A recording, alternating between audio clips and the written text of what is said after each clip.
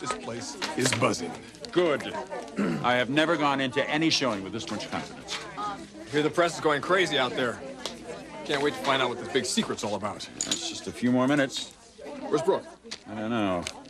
Better find her. She has to announce the new fabric at the top of the show. No, Margot will do the opening, and she won't be mentioning Brooke's new formula.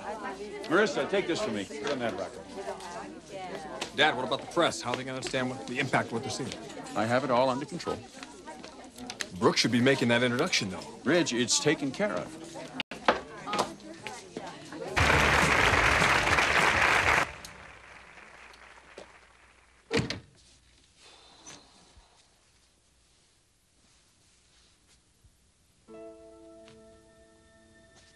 I was wondering where you've been. Waiting for you.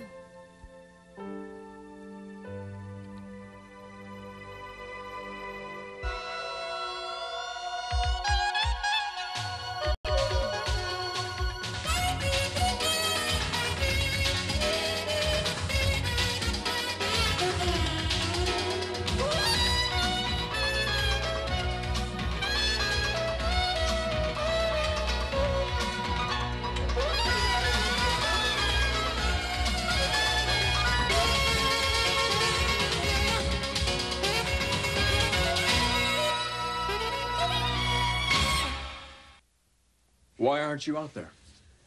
Maybe later. If you don't, someone else is going to announce your new fabric. I talked to Eric, and he said he would handle the announcement. Why, Dad? Ridge, I just think I should stay in the background. This is your chance to show people who you are, what you've accomplished. You can't pass that up. Wouldn't that be something? To have people recognize my name and my face? So why don't you get up on that stage and show people who you are? Because there's something that means a lot more to me than fame. You. And I don't think it's very wise to stand next to Eric when I'm about to file for a divorce. You'd make that kind of sacrifice for me. You'd give up all that. I'd do anything for you.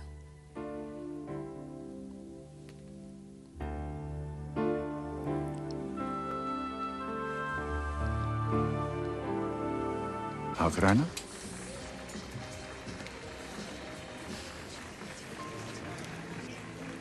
Wouldn't it be perfect, Ridge? Wouldn't that just make everything so perfect?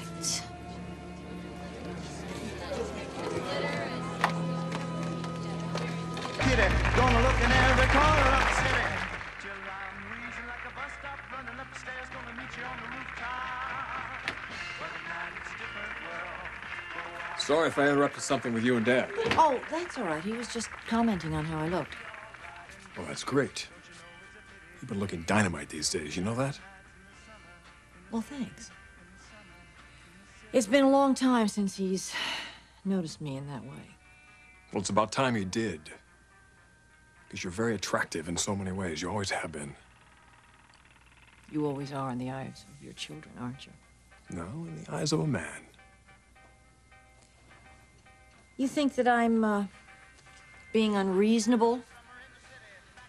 Hoping that, your father might still harbor some feelings for me? You kidding, Mother? That's not unreasonable at all. I'm so very proud of you for doing this for yourself. Well, I'm not just doing it for myself. I want so much to have another chance with your father. I want him just to see me for what I believe I am. A vital and alive woman who's just so much in love with him.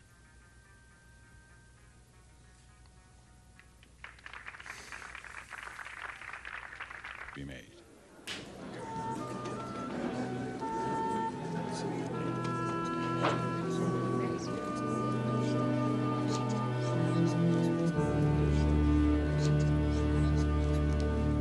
But there is someone else who should be getting the credit for this discovery. And I think I see her in the back of the auditorium right there. If you'll just excuse me for a moment.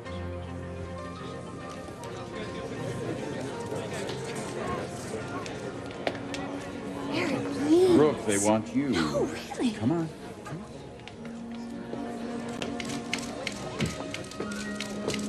Ladies and gentlemen, this is the very talented chemist who created this incredible, stunning achievement. This is the woman who is responsible for this fabric breakthrough. Now, she is very modest about what she has done.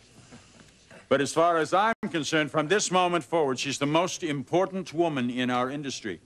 From this day forward, throughout the world, she will be known as the First Lady of Fashion. May I present to you Brooke Logan Forrester.